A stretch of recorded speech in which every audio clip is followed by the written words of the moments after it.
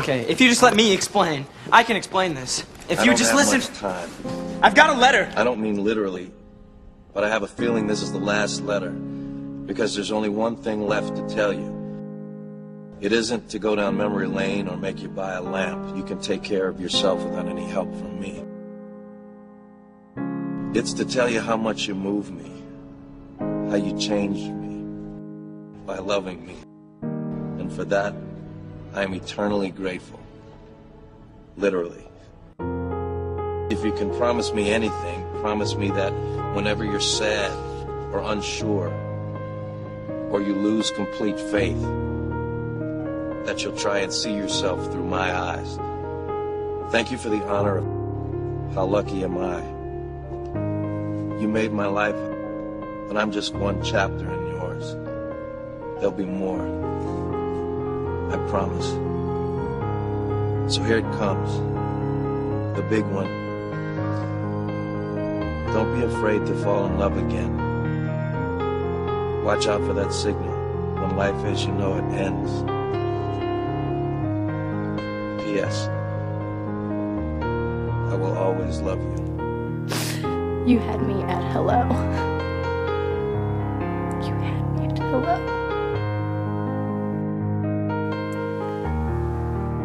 I love you. You complete me. I want to remind you, it was the first time that I saw you. I had never seen anything so perfect. I remember thinking that I had to have you or I'd die.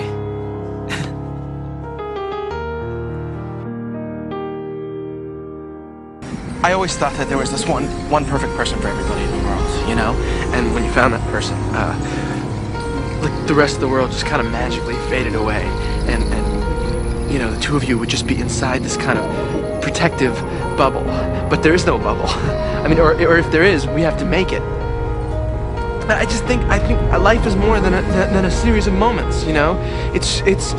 We can make choices, and we can choose to protect the people we love, and that's what makes us who we are, and those are the real miracles. I fell in love with you the moment I saw you.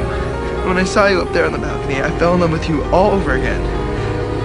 And the other people will ever change that, because when I'm on my deathbed, I'm gonna know that I married the only woman I ever really loved. Then you whispered that you loved me.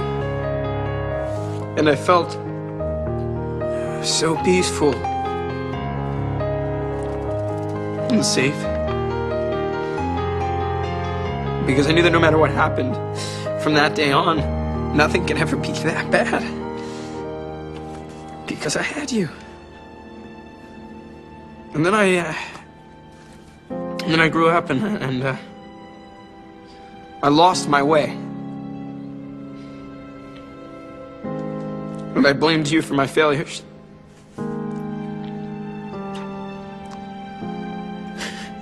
And I know that you think you have to do this today.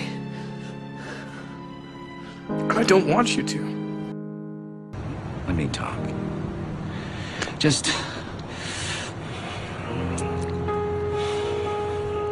I might be the only person on the face of the earth that knows you're the greatest woman on earth. I might be the only one who appreciates how amazing you are in every single thing that you do.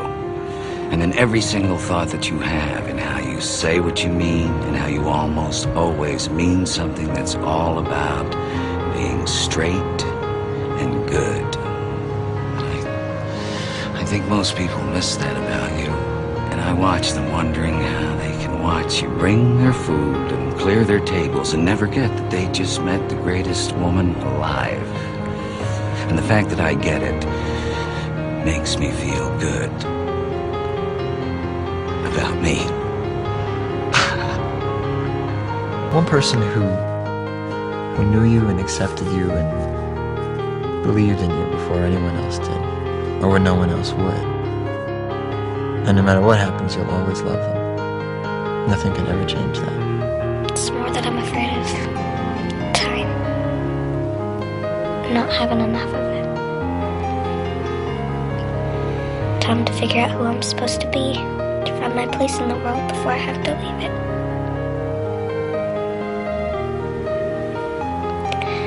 I'm afraid of what I'll miss.